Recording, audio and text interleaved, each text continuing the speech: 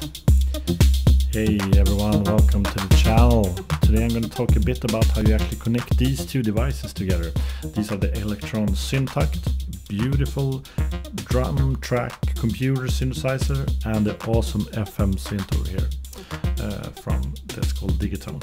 So you hear this sketchy tune over here, and whenever I start playing it, nothing happens over here. If I start playing over here with this keyboard, nothing happens either.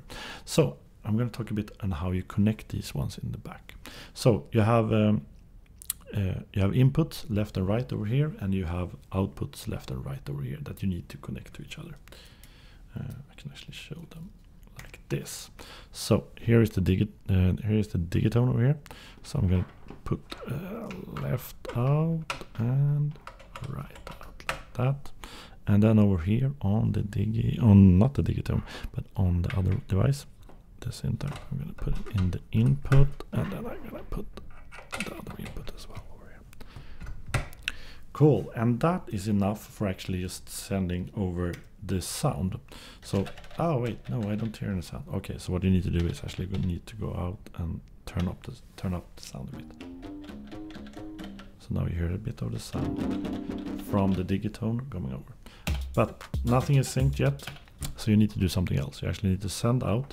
We want this one to be the main and this one to be the secondary. So we put the MIDI out from the Syntakt over here, and we put the MIDI in on the Digitone.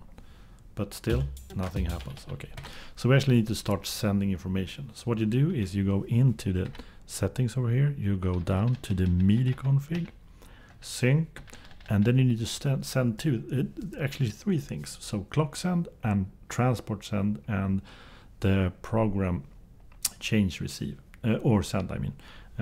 So clock send sends just that a beat is going. The transport send says that, oh, now you started playing. And the end of the program change send says that if I change pattern over here, you should change the same pattern over here.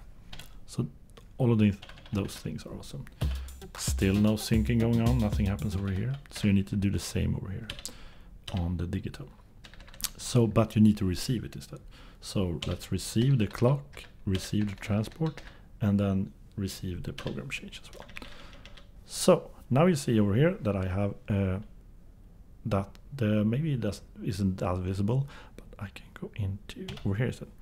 You see that the BPM is 14, and if I change this one, it's gonna change over here as well. But let's bring it down to 14, and then go out to this one, and then I start playing. You see this one starts playing as well. Oh, that was terrible. But okay, let's roll.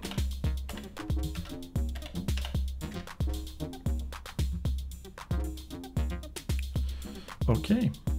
So there you have it, everyone. This is how you sync these two devices together. Cables with sound, cables with MIDI. Change the settings in both one. One should be the main and send out data, and one should be the secondary that just receives the data. Cool. So have a nice evening connecting devices together.